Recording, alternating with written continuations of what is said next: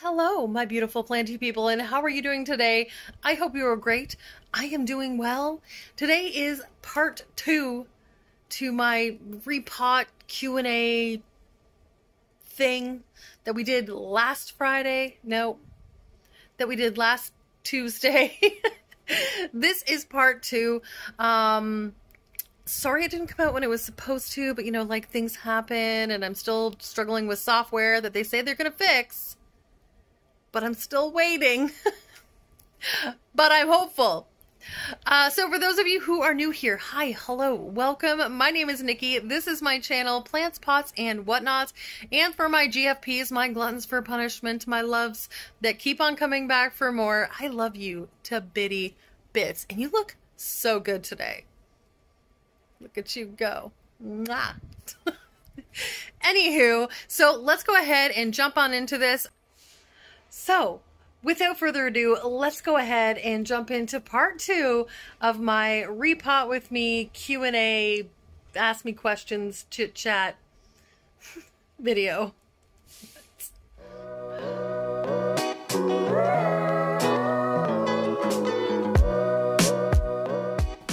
Okay, we're back. I keep getting child interrupted. So, before I start this, let me explain what I'm doing first. Okay, so we're just actually going to use this same pot that I just took the Bird of Paradise out of. There's nothing wrong with reusing a pot as long as it didn't have, you know, any sort of issues. If there was pests on the plant or in the soil, I wouldn't have used it. If it has some sort of weird fungus or something, I wouldn't have used it. But there's nothing wrong with reusing pots without washing them. Like nothing at all. So anyway, and I made a whole bunch of these moss pulls. You may or may not have seen in the last video. I made a couple. So I obviously have to cut this down, but this is going to go right in the center of this pot, but not quite up this high. And then we're going to wrap and Velcro the plant to it. So that's what we're doing. So let's work on the next question while I do that. So Brenda, hi Brenda. Hi Nikki. Okay, here goes something for your questions repotting day. Do you prefer plants trailing or on moss poles? Honestly,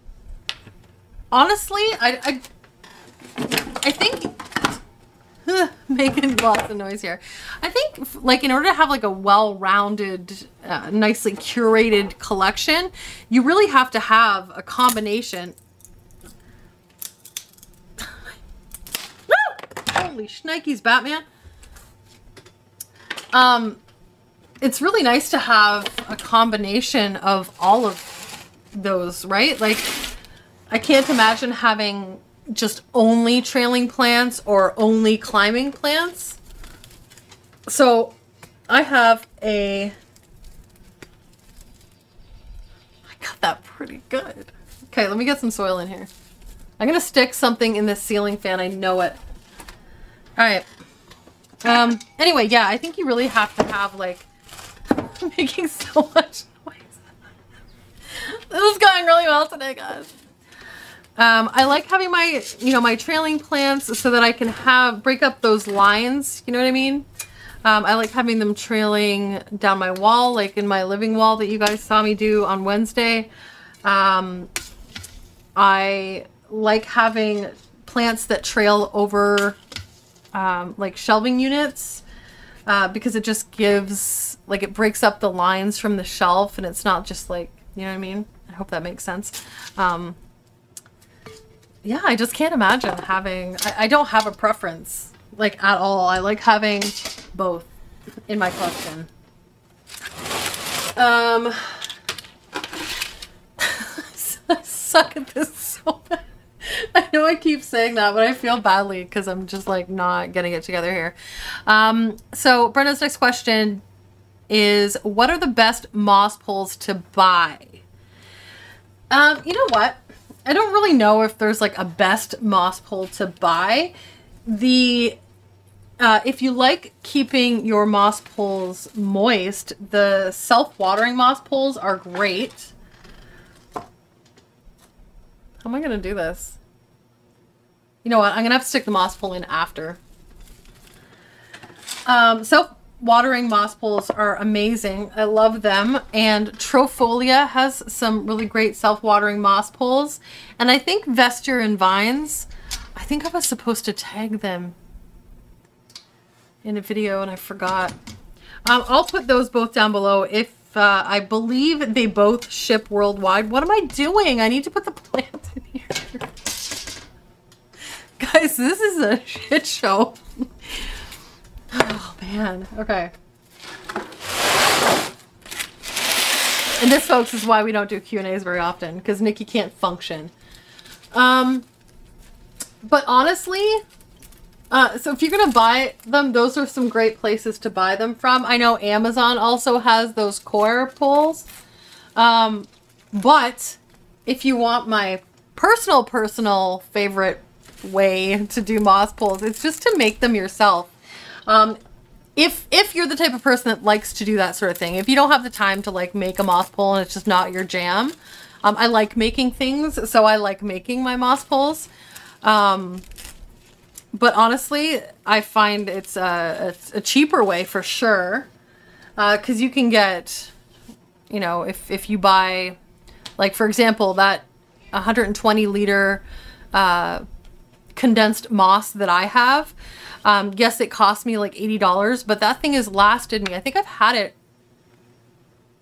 almost a year, and I've made lots of moss poles, done tons of propagations. So it's really like, it's bang for your buck there.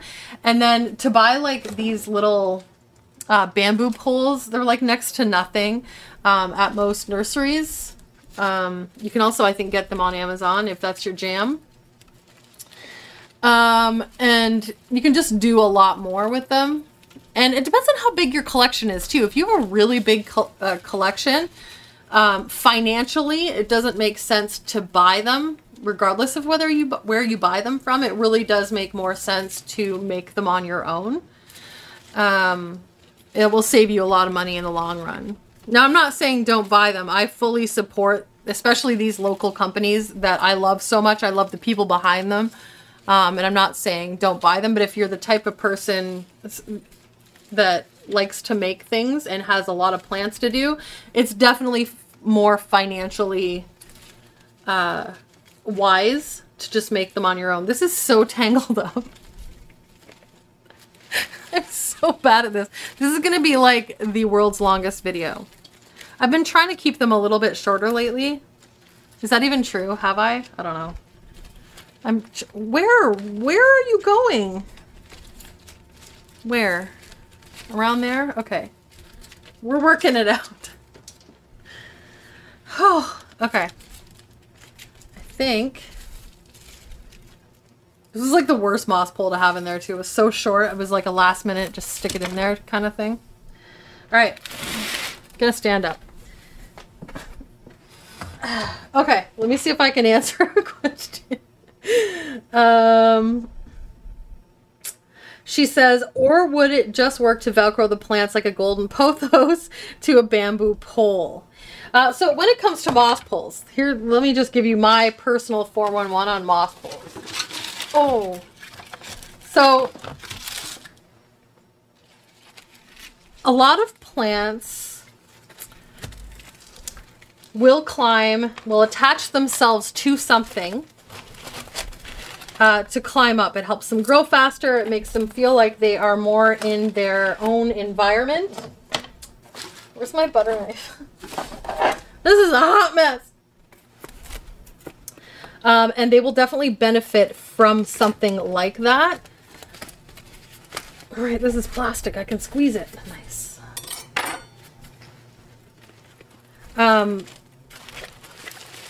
Does it really matter what? Yes and no. Yes and no. Some plants really want to dig roots in. Monstera deliciosa really like to securely attach themselves. And I put way too much soil in that pot. Shocker. One of these days, I'll get it together.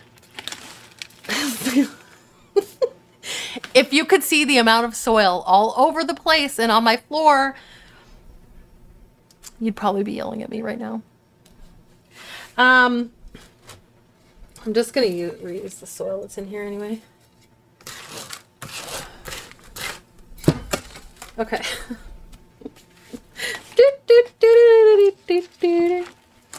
Oh.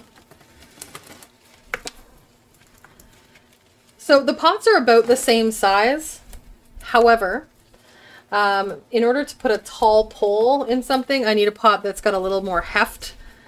So I wanted to use a terracotta pot.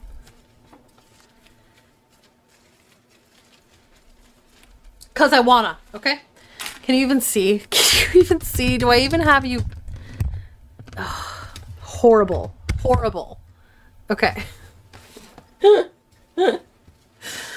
Oh, am I even going to post this video? Probably. So we can all laugh at me together. Okay. I'm going to poke right down in the center there. Perfect. Now I'll back you up. There. Okay. This should be a little bit easier to manage. I have made such a huge mess.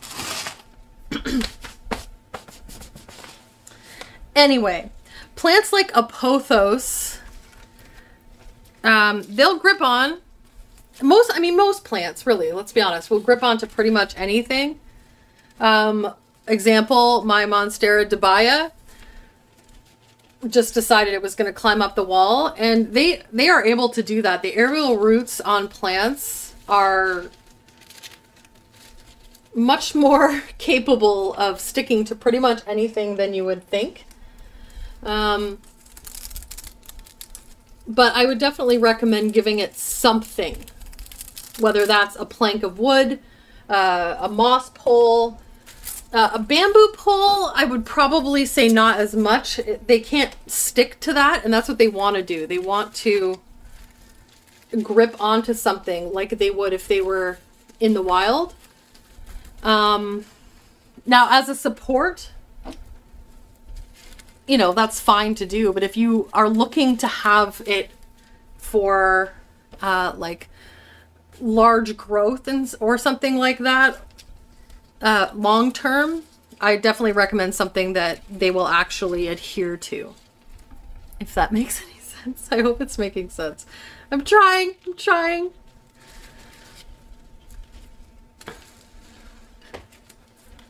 Push that pole down in there a little. I guess, yeah, it just depends on what your goal is. If you want the plant to attach to something or just give it stability. Bamboo doesn't give something to grip onto. I suck at this. Okay. Where were we? Tress Gooch says, "Sup, Nicki? Sup, girl? Do you keep a spreadsheet or an app to keep track of plants you own and the last time you watered? I need organizational advice badly." Okay, so that's the first part of that comment. I don't. And I was just actually talking to somebody about this the other day. If you have a smaller collection, or if you get an app like that, or a spreadsheet like that at the beginning of your plant journey when things aren't super crazy, when you don't have a super huge collection, then, you know, that's definitely something that you can do or use. I don't. I am also like not a person who schedules plant care. I check my plants fairly frequently. Now my situation's a lot different because I'm home all the time. So I have the ability to spend extra time with plants that may need. Oh, actually, I can't do two things at once. Why am I doing this? Somebody answer that question for me. Q&A you. Oh, there's a leaf stuck. Okay. I'm gonna put that one right there.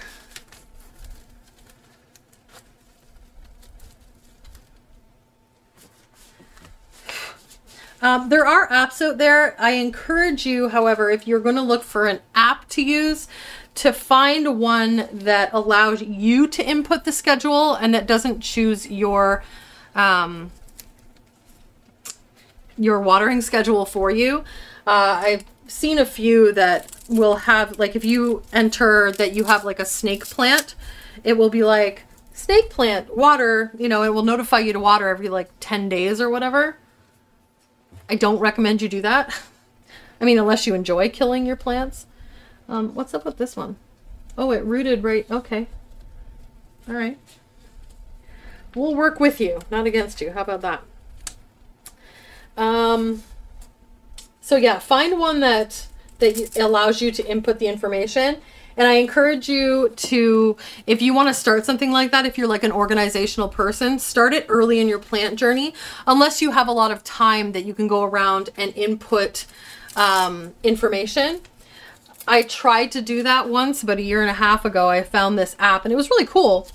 You know, I definitely would have recommended it if I could remember what it was called, but I don't. But it had decent ratings on the App Store. But I had so many plants at that time that when I tried to like input all the information, it was just taking forever, because you go around to each individual plant, you take a picture of your personal plant, upload that into the app, and then, you know, you go in there, you write the name, when you got it, how often you personally want to water it, which I thought was so cool. But the time it was taking for me to actually input all the information was far too long, and it was just really not working out. Okay, I think we got all the vines attached for the most part. There's a couple little ones here that will get attached later, but I think she looks so much better. She's got some place that she can climb and grow. Of course, I'm out of water. All right. All right, we'll get her watered in, and then I'm just going to go ahead, sit down, answer some more questions, and then we're going to end this video because this is crazy. Maybe next time I do a Q&A, I'll just literally sit down and talk to you. Or maybe we'll do a live Q&A, and then I can just answer questions while I talk to you. Let me grab some water. All right.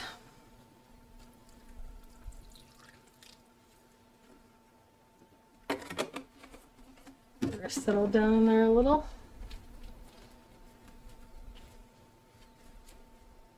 All right.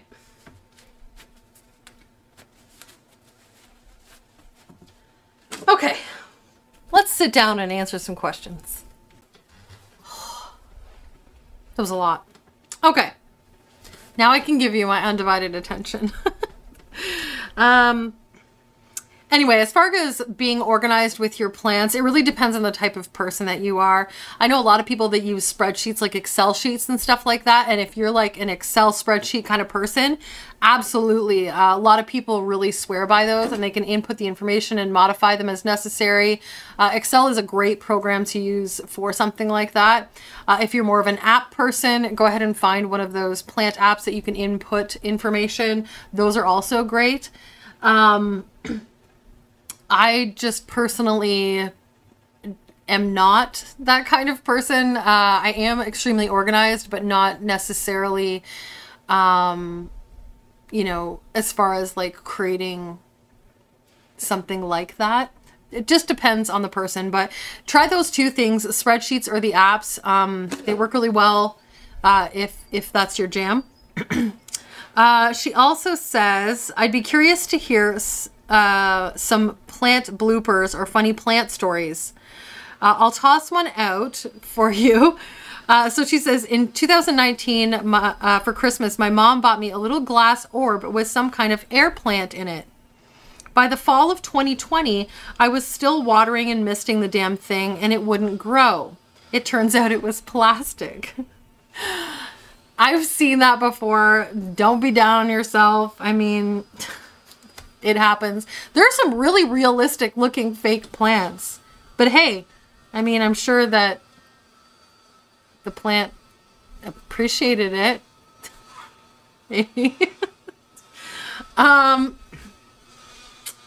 I don't know if I have any that are like super funny. That one with the totem was definitely, like I said, I wish I had got that on camera because it was just like a series of unfortunate events kind of situation. And, you know, now I'm stuck with this little guy that I'm going to put back in this pot. I'm just going to fill it up and let him regrow and prey on the rest of the plants. But off the top of my head, I can't think of anything. Normally anything that blooper related that I do during a video, if I can, I try to put it at the end of the video because I don't know about you guys, I love watching bloopers. I find them hilarious. And so as much as I can, I try to put them at the end of my videos. So if you're not somebody who watches to the end, well, A, you probably won't be seeing this because this is a long ass video. And B, go check out the end. Usually I'll put like with bloopers or something, but not always. So make sure you watch to the end just in case you want to tee-hee with me or at me, whichever. Okay, next question. Valerie Scott Keys says, hi, love you. Love you too. I'm new to your channel. Have you ever spotted a pest on a plant of yours and instead of removing the plant and washing it and treating it, you just spray it with neem oil or horticultural spray or whatever your pest killer of choice is right there on the spot because you don't have the time right then to go through the proper method? That was a long question. Yeah, absolutely. Absolutely. You know, there are times where I'm not doing like a full plant care sort of day where if I'm kind of going around, and it's not even necessarily that I'll spray it on the spot.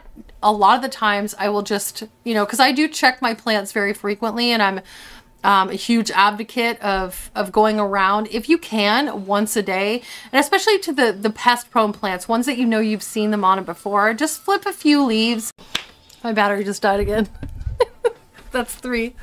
And now my neighbor is using his saw, so, but I'm just going to talk through it. I'm just going to talk through it. Anyway, so sometimes I'll just go around and like squish, usually it's thrips if I see thrips or spider mites. There's something about mealybugs that I can't bring myself to actually squish my fingers. I find it really gross. But yeah, there's been a lot of times, and then I'll just like come back to it when I have time to like actually treat the plant properly. I'll bring it to the kitchen, I'll spray it down and all of those sorts of things. And I mean, you get to a point in your plant collecting that those types of things don't flip you out like they once would have. Pests aren't as scary to me now that they were even a year ago or 2 years ago, just because I've gotten comfortable with the idea that if you have a plant collection, especially a large collection, you're going to get pests. It's inevitable. Whether you see them or not, you probably have them now. But with regularly checking your plants, like I said, if you can do it once a day, amazing. You can really spot a lot of like massive problems before they get to be like out of control. But there's nothing wrong with just going around and if you see something, squishing it or spraying it down real quick and moving on. At least you've done something. And not just like kind of just left it, you know what I mean? It may not be the proper thing that you really should do to like, you know, to the best of your ability sort of situation, but at least you're doing something. You're not just completely ignoring it. So, can you do a video about sphagnum moss in general? Like propagating with sphagnum moss, how to keep it moist, can it get moldy, etc.? Yes, I can. I'm going to go write that in my notes right now so I don't forget. Video ideas, note, sphagnum moss video. There. It's in my list. And if anybody ever has anything that you would like me to do a video on, you can always put it down in the comment section or send me a message on Instagram. Here's my Instagram account. I'm always open for video ideas. I have quite the list of video ideas that I have to get around to. So, and I'm always willing to add new things to this list. So don't ever feel like you can't ask for something in particular. There may be a point where I've already done that and I might reference you back to that video, but okay. Oh, and do you think that if you get pests in an IKEA Mills bow, will the fans in there just blow the pests around from plant to plant? Thank you. Yeah, Yeah, probably. I mean, I don't necessarily know that it would be the fan so much. I don't think that you should have a fan blowing hard enough to actually blow a pest from plant to plant. Now, keep in mind also, a lot of the pests that we have, with the exception of things like scale and mealybugs, have the ability to either fly or float. I'll explain. So thrips actually can jump, similar to a flea. The adult thrips. And thrips also, when they reach maturity, have wings and they can fly. They suck at it, but they can fly. So when you get an outbreak in a contained location like that, those are the situations where you probably need to treat thoroughly and probably quickly, because things can get out of control in a small environment like that, like in a terrarium or in an IKEA cabinet or a greenhouse kind of situation. Spider mites also, because they're spiders, they're actual arachnids, they do spin webs. So, you know, if, you know, you're walking through your house and a spider is like dangling down on a web, which, oh my God, just instantly gave me the willies. I have like serious arachnophobia.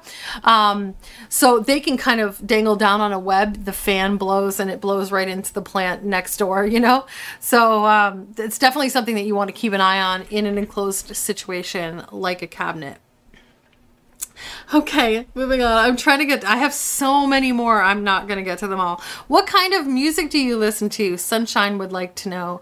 Okay, so if anybody actually listened to my playlist, you'd think I was nuts. I have everything on there from like 9 Inch Nails to Johnny Cash and Dixie Chicks to Salt and Peppa, and I think I have some New Kids on the Block tunes in there. I like all kinds of music, and I don't think I could really key into like one particular kind of music. I love country music, really of any genre, any decade really of country music. I like the old stuff, Loretta Lynn, Johnny Cash, all those types, right up to the newer stuff as well. So there's some stuff that gets a little too pop for me, but I like the stuff that's not like super poppy, like that pop country. Not a crazy fan of that, but anyways, I love all kinds of different music. I am musically well-rounded. Okay, next question. Helena. Is there any plant that you know you can't keep alive but still love it? Calathea? Polka dot plants? But you know what? I don't even really like love those. More Calathea. I would like to have more Calathea, but honestly, I just... I've been jaded with those because I've just tried so many times. Now, maybe, you know, being a little further on in my plant parent life at this point, I probably would be able to take one on and be okay with it. But do I want to? Not really. I don't love them enough to spend the extra time and effort in those plants right now. I have the plants that I really like. I'm really a huge aroid fan, if that wasn't totally obvious. So that's kind of where my heart is, and I don't know if I would want to bring anything else into that. But as far as the collection that I have right now, there's nothing that I currently have that isn't living that I haven't figured out the care for. Did that answer the question? Did that even make sense? I don't know. Okay. What is your favorite place to travel? So I've been to Dominican, I've been to Mexico, and I've been to Miami, Florida, which was really, really cool. Super hot and humid, by the way. It's a little too hot and humid for me. But those were all beautiful places. But honestly, if I could just like pick up and travel right now, it would honestly, I would get in my trailer and we would just drive to like somewhere and just camp. I love that if we're thinking of like traveling in that regard. I'd really love to like go overseas. I want to do the whole like European thing. I would love to go to my background is mainly Scottish and Irish, so I would love to go to Scotland and Ireland. Beautiful countries. I would love to see them. England, Jordan's family is English and Welsh. So it'd be nice to go to Wales and see all of that over there. I'd love to go to Italy and Greece. Oh my God. I don't know if that'll ever happen in my lifetime, but those places are definitely on my bucket list. Well, we're getting close. Now, I only have been able to do the questions from, these are only from YouTube. I haven't even dove into the Instagram questions, so maybe I'll try to do this again with some more questions, but honestly, this hasn't been well, and I've gone through 3 batteries, and this video is going to be insanely long. So I hope you didn't have anything else to do this weekend. Okay. That awkward plant girl. I love that. Top 3 beginner, rare, or expensive plants in your personal opinion as an experienced plant collector. That sounds like something I should do a video on. What do you guys think? I think I might save that one for a video. I'll write that in my notes. Also, do you have any philodendron Campospartuanum tips? That I can answer. Those plants are really, really sturdy and hardy. You really don't need a whole lot of tips for those. They will just grow. They want to grow. They will grow. Some tips would be get it somewhere that it can climb. They want to climb. They love to climb, and they do it quickly. If you can get it on something secure that it can climb up, you're going to see those bigger leaves more quickly. They propagate really, really easily. I chop mine continuously, and they root within a week. It's crazy. In any medium that I've propagated them in, perlite, moss, water, doesn't matter. They root really easily. What I'm doing with mine right now, because it's just growing so quickly that like I put it on a moss pole and it's off the top of it in no time at all, I think Craig Milron does this, or did this with his, and he kind of ran it up and then back down and then back up the moss pole. So that's what I've kind of started doing, and the stems on those are bendable and malleable enough that you can do that and it's not going to snap, where you couldn't do that with like what, I don't know, like a Glorious or a Splendid or something like that. You couldn't do that with the stems on those. It just wouldn't work.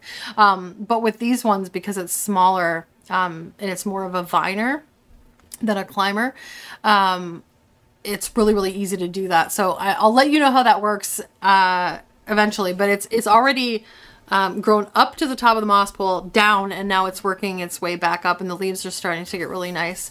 So anyway, so that's a few tips. Get it climbing, get it secured on something. It's just a really, really easy plant in my personal opinion. Okay, and last question for the day. Nicki, what motivates you to be a plant collector, and how did your journey begin? That's a good question to end off on. So I'll tell you how my plant journey began. I'm just going to give you a Cole's Notes version. So the way my plant journey began was that, so my grandparents had houseplants growing up. She was a huge gardener. She used to like win awards and things like that with her gardens. And so I grew up around a lot of houseplants. When I moved out, I always had houseplants in my own houses, apartments, etc. Growing up. It has just been in the last few years where I noticed that it was socially acceptable to have an obscene amount of houseplants and have a place where I wouldn't be judged for that as much. So how I came upon this particular plant, this portion of my plant journey is we moved into this house and there was no gardens outside. It was just grass. There was a bachelor that lived here. He really wasn't like a landscapey kind of person. And so I wanted gardens because I love to garden. So I had never dug a garden from scratch, like from grass to garden before, and I wanted to kind of see the process, and that led me to Garden Answer and Laura and all of her videos, because she has a great video on how to dig a garden bed from scratch if you're looking for that sort of information. So So I found her videos and then I started binge watching them. And then you know how YouTube does, they're like, oh, you may also like to watch this. And then I came across Plant Arena, and then I came across Harley, and then I came across Kaylee, and then it was over. It's all over from there. So that's kind of how the whole thing went down. And the second part of that question was, what motivates you to be a plant collector? I just really like the feeling that I get when I'm able to successfully grow something. When I buy a plant and I see it growing, I see a new leaf, I see a plant that wasn't doing so well and now it's doing really well. Just that, that feeling of, I don't want to say making something out of nothing, but like knowing that you had a hand in growing that plant to that size, or, you know, do you know what I'm saying? Like, it's just that feeling of growing something, of being the reason that that thing grew a new leaf or grew that extra foot or whatever. I love, it's very rewarding. Being a plant collector is very rewarding. And especially when you have some of these, you know, plants that tend to be maybe more tricky to grow, that you finally nail down and you figure out how to grow them big and beautiful. It's just such an amazing and rewarding feeling. I'm losing my voice. That, yeah, that's really just what pushes me. And with the collection that I have, it's a lot of work. For example, I spent Monday and Tuesday this week from about 7 o'clock in the morning until about 6 o'clock at night, just doing regular plant chores. So watering all of my plants that needed it. I don't even think I did any repotting. Oh no, that's not true. I repotted 2 plants that really needed it. So that's watering, fertilizing, spraying for pests if needed, so on and so forth. So that took me just to go once through my collection, and I probably didn't do the entire collection either. I would say about 90% of the collection took me 2 solid days. So you really, if you want to have that beautifully curated collection, it does take a lot of time and effort to get it looking really nice and to have the plants be super healthy. But it just depends on what your goals are. My goal is to make all of my plants, this may be completely like pie in the sky, but I want all of my plants to look really super healthy, to be super healthy, and to grow to the best of their ability in the conditions that I have. And so I really spend a lot of time learning about things and putting all of the things that I know and learn into practice to make my collection as nice as it can be. And so I think that's one thing, like I was saying before, that you really need to sit down and kind of think about, like if it's something that you really want, you have to put the time in. So if you don't have the time, maybe reconsider, get a little more low maintenance plants. But yeah, I'm just rambling at this point. Oh my gosh. I am so sorry, guys. This has been an insane, crazy video. I feel like I've been all over the place and I'm going to blow through this battery. So I'm just going to go ahead, cut myself off because you know me, I can talk all day. I hope you enjoyed this, whatever this was. And I hope you could at least take even one piece of information from this. If something resonated with you somewhere, even if it was a small, insignificant little piece of information, then I feel like this whole rambly video was worth it. So let me know down in the comments if any of this information was helpful. I thank you guys so much for asking me all these questions. There were some really great questions. I didn't get to them all. There was a few that I skipped over. Ugh, it was just a lot, but it was super fun anyway, and I hope you enjoyed it. I'm really chatty today. Okay, I'm gonna go ahead and wrap this up. Thank you guys so much for liking and watching and commenting and subscribing. If you're not subscribed already, please consider doing so. It is a huge help to my channel and I really do appreciate it.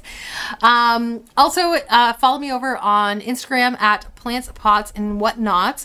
It is always linked down in the description, as well as my email if there's anything that you would like to email me. Also, if you like home decor and doing things around the home on a budget, or renovations, or, you know, organization or cleaning, go ahead and follow me over on my second channel, The Cheapo Chateau. I'd love to have you over there. I'm not quite as consistent over there as I am here quite yet, but we will get there. Baby steps. Anyway, okay. I love you guys so much. And I'm going to say goodbye. So have an amazing and wonderful day, night, week, month, and year. I love you all to bitty bits, and I will see you in the next video. Okay, bye. Mwah!